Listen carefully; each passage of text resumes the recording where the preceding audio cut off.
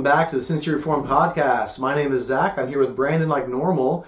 And in this week's episode, we are going to be talking about the sin of pride. This is a very important one to hit because, many theologians have described pride as being a sort of a root sin. And I think that that's probably a very helpful way to look at it. Pride, I think, goes hand in hand with ingratitude. And those kind of things really create that mentality, that spirit that we see back in the garden where woman and Adam committed that primal sin, and that begins to then shape who we are as that sin is imputed to us and corrupts us. We begin to think then that we are people who are prideful, exalting ourselves. And I fondly recall reading a lot of Martin Luther's works as he talked so much about humility and how humility is joined with faith, and that humility becomes something of a chief Christian virtue, you can say, that kind of undergirds everything else that comes from the Christian life as we depend upon God in Christ. And so I think it's very appropriate to be thinking about and speaking about pride today.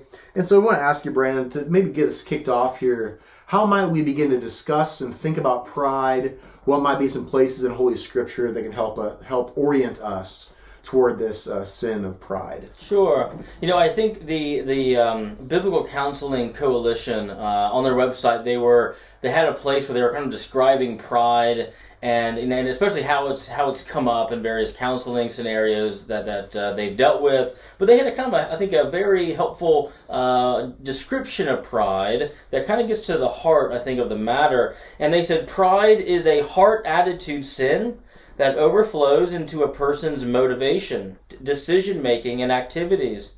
The heart of pride is focused on self. Prideful people believe they deserve better than what life has brought them. They become sorrowful, resentful, and even jealous of other people and their successes. Pride breeds self-pity, which is a major component in depression. Typically, people who struggle with pride will live life based on how they feel and expect everyone else to accommodate them and adapt to their moods. Two key characteristics of pride are independence and rebellion. It should not be too difficult for us to understand why this is so. The truth is that we all want our own way about things, and we usually want to do almost anything to have it our way. The sinful nature leads us to desire independence and to rebel at the thought of being under anyone's control or authority. The prideful person already thinks very highly of himself or herself. People infected with pride typically think so much of themselves that they believe the world should revolve around them. The only thing important to a prideful person is getting their needs filled. It may be an emotional need, a desire for attention, or a resistance to conform to social norms in order to be seen as an individual. Prideful people struggle with bitterness, revenge, conceit, self-pity, a competitive nature, gossip, slander, vanity. They believe they display a desire to be noticed. Such is disguised as shyness. They typically have a lust for attention, approval, and praise. Those who attempt to build up them psychologically only assist them in further self-indulgence. So kind of a penetrating, insightful description of how it might manifest in your life or in a person's life. So Zach, maybe we can talk about how the Bible describes, taking things off, putting things on. There's sins we should take off. There's good things we should put on. Maybe you can start with how the Bible describes taking this off, and how does it describe, this haughtiness and pridefulness?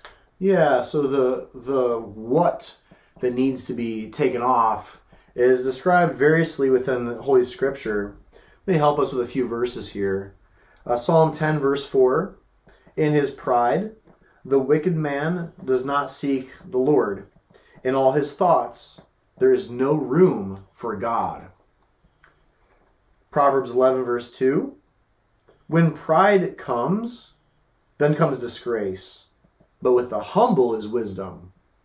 So we see there in those first two verses that God is absent in the mind of the proud and the prideful, basically as a vacuum there, that more or less you could say that he puts himself in that place of God, whereas the humble person would be the one who has God present in his mind is the wise one. A few more texts here. First, Proverbs 16, verse 5. Everyone who is arrogant in heart is an abomination to the Lord. Be assured he will not go unpunished. Then later in the same chapter, pride goes before destruction, and haughty spirits before a fall. So it's a very insecure place to be when you're in that position. Proverbs 8:13, the fear of the Lord is hatred of evil, pride and arrogance in the way of evil, and perverted speech I hate. So these are very much at odds with one another, of course. The humility that fears the Lord versus the pride and arrogance. Psalm 138, verse 6, for though the Lord is high, he regards the lowly, but the haughty he knows from afar. And so, Brandon, kind of get a little bit of an idea here of what we are to put off. Maybe you can situate us toward the opposite then. You know, if this is the descriptor of the old man, kind of say Adam, right? Mm-hmm. Then what should we put on with respect to the new man? Sure.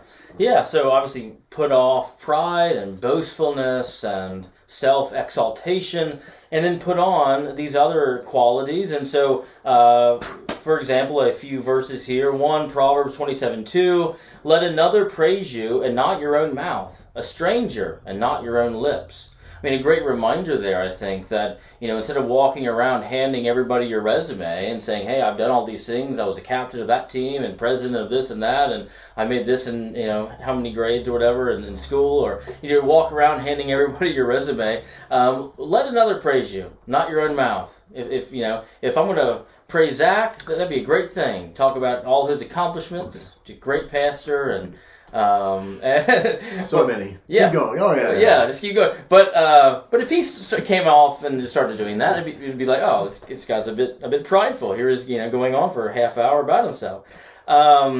So again, I think it's a great reminder of let another praise you, not your own mouth. Philippians 2:3, do nothing from selfish ambition or conceit, but in humility count others more significant than yourself. I heard a pastor one time, he did traveling through Afghanistan, and he said it was interesting getting to know the culture in Afghanistan. And, one of the things that you do when you meet a stranger or you meet a new person, if you're an Afghani, is you kind of size them up a bit. You want to know in terms of class, are they below me in class? Are they above me in class? Are they older than me? Do I need to pay them respect? Do they need to pay me respect? And there's very much this kind of who's over who as you're sizing each other up here a bit. And so, and kind of an interesting reflection then in terms of Philippians 2:3, but in humility, just count others more significant. As you meet someone, count them more significant than yourself. Instead of wanting to impose over them constantly, allow them to be considered with more respect and so on. Romans 12:16, do not be haughty, but associate with the lowly. Never be wise in your own sight. So again, I think we're attracted to maybe people who look successful or look, grand or whatever. But just a great warning of associate with the lowly, the meek, the humble. Those are the people that Christ really prized. He always juxtaposes in the Gospels, sending out the rich young ruler, but at the same time embracing children and babies who can't even speak for themselves. And so he's associating with the lowly. That doesn't mean that we hate rich people, or if somebody comes in and they are well-to-do, we don't like them and we're not going to talk with them. But it just means we're not going to give priority to people based upon some sort of earthly wealth or status or something, but that we really consider ourselves, we associate with the lowly, never wise in our own sight. 1 Peter 5:5, clothe yourself, all of you, with humility toward one another, for God opposes the proud, but gives grace to the humble. And so, if God opposes the proud, we don't want to be something that God opposes. We want to be something that God gives grace. God gives grace to the humble. And so Peter is saying, then clothe yourself with humility. Put humility on like a robe. Romans 12:3, for by the grace given to me, I say to everyone among you not to think of himself more highly than he ought to think. So don't think of yourself in these grand terms. People who go and see like a superhero movie and they walk out thinking that they are that superhero. Don't have that mindset. Don't think too highly of yourself. 1 Corinthians 13:14, love is patient and kind. Love does not envy or boast. It is not arrogant. And so when we are tempted to be prideful, to boast, to be arrogant, to be haughty, then we are not being loving, because loving is not those things. Loving is not arrogant. Loving rather is patient and kind, clothed in humility. And finally, it's interesting with, Jesus was giving this kind of parable about not boasting or not claiming for yourself the best status, but associating with the lowly. And in Luke 14:8-11, Jesus says, when you are invited by someone to a wedding feast, do not sit down in a place of honor, lest someone be more distinguished than you be invited. And he who invited you both will come to you and say, hey, give your place to this person, and then you will begin with shame to take the lowest place. But when you are invited, go and sit in the lowest place, so that when your host comes, he may say to you, friend, move up higher. Then you may be honored in the presence of all who sit at the table with you. For everyone who exalts himself will be humbled, but he who humbles himself will be exalted.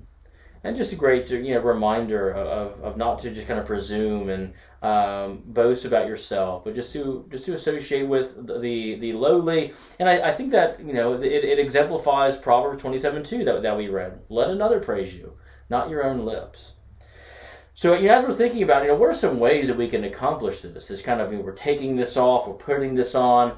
How can we maybe, if we're struggling in this area, if we're having a hard time taking off pride and putting on humility, what are some things that we can do that maybe that could help us? Well, one, I think, pray about it. Ask God to give you humility. Ask God to crush your pride. Ask God to help you in this. We have, the Holy Spirit living inside of us, and He's producing fruit, and there's going to be Spirit-wrought obedience, and these kinds of things. We can pray and ask God, help us. Help me to be humble. We can seek forgiveness of those that we were prideful toward. If our pridefulness, burnt someone or hurt someone, we can ask forgiveness. We can ask others, close friends, to keep us accountable. Hey, if I start boasting about myself, if I'm just really starting to wax pridefully here and show that I'm not humble, maybe you can, take me aside and just help me out. We can contemplate ways in which your heart is prideful in order to kind of make you more aware. Like, what are some ways that you find that you're weak in? Where are places in which you are tempted to maybe exalt or be more prideful, and then just be more aware in those places. It can be helpful to memorize passages of Scripture that talk about this. Some of the ones that we read here, it would be great to memorize and just kind of think about these things day after day when you're tempted to reflect upon God's Word about how He gives grace to the humble, but He opposes the proud, and we don't want to be someone that the Lord opposes. Guard our tongues when we speak. The tongue is that fire that James talks about, and so we should guard our tongue if we're thinking about, hey, I want to boast about myself or do this or that. Maybe we should take steps to have more of a filter where we kind of filter those things out. And then I think also, very importantly, sit under the ministry of Word and Sacrament, Lord's Day after Lord's Day, because I think that, as we're shaped by the gospel, we're confessing our sin is being forgiven, we're beholding Christ and all that He did, Word and Sacrament, and then we're going forth in gratitude and thankfulness of what God has done for us. I mean, it's just a great place to be, Lord's Day after Lord's Day in the church, being shaped, feasting on Christ through Word and Sacrament, being nourished by Him. That's a great place to avail yourself to help fight, I think, temptations to pride. So, Zach, maybe you can give some closing reflections on this and also comfort us in the gospel, because we've all fallen short of the glory of God. We've all been prideful at times. And certainly, I mean, I think it's helpful to go back to Philippians 2, which you read from earlier. I think that might be a good place to close here. The verse you read earlier is so helpful. Do nothing from a rivalry or conceit, but in humility count others more significant than yourselves. Let each of you look not only to his own interests, but also to the interests of others. Have this mind among yourselves, which is yours in Christ Jesus, who, though he was in the form of God, did not count equality with God a thing to be grasped, but made himself nothing, taking the form of a servant, being born in the likeness of men, and being found in human form, he humbled himself by becoming obedient to the point of death, even death on a cross. Therefore God has highly exalted him, and bestowed on him the name that is above every name, so that the name of Jesus every knee should bow, in heaven and on earth and under the earth, and every tongue confess that Jesus Christ is Lord, to the glory of God the Father. Well, as we mentioned earlier, the sin of pride is something that comes to us from the Garden of Eden. And as we heard these many scripture texts read, we recognize how far short we've fallen in terms of the prohibition of not being prideful. We have indeed, each of us, broken this law. We do it daily. We exalt ourselves. We fail to act like Christ so often. But I think we should be very much humbled, should we not, and comforted that we have a second Adam who came for us, and he perfectly fulfilled God's will. He obeyed God perfectly, humbling himself even to the point of death on the cross. So where we've exalted ourselves, Christ's righteousness, which is imputed to us by faith alone, covers that. He bore that sin on the cross. And so as we think about the importance of humility, we have the solution for our pride in the humiliation of Christ. But then by being joined to Christ now, we now have that pattern and that power by which we humble ourselves and grow in our Christ likeness. So let's press onward in this great respect, yet not with fear, but out of a posture of confidence that our Savior has done all things well for us. So thank you for joining us this week on the Sensory Reform Podcast. We hope that this encourages you toward that virtue of humility and putting off pride. We hope you join us next week. I'm Zach. I'm here with Brandon, sponsored by Westside Reformed Church. Thanks again. Bye-bye.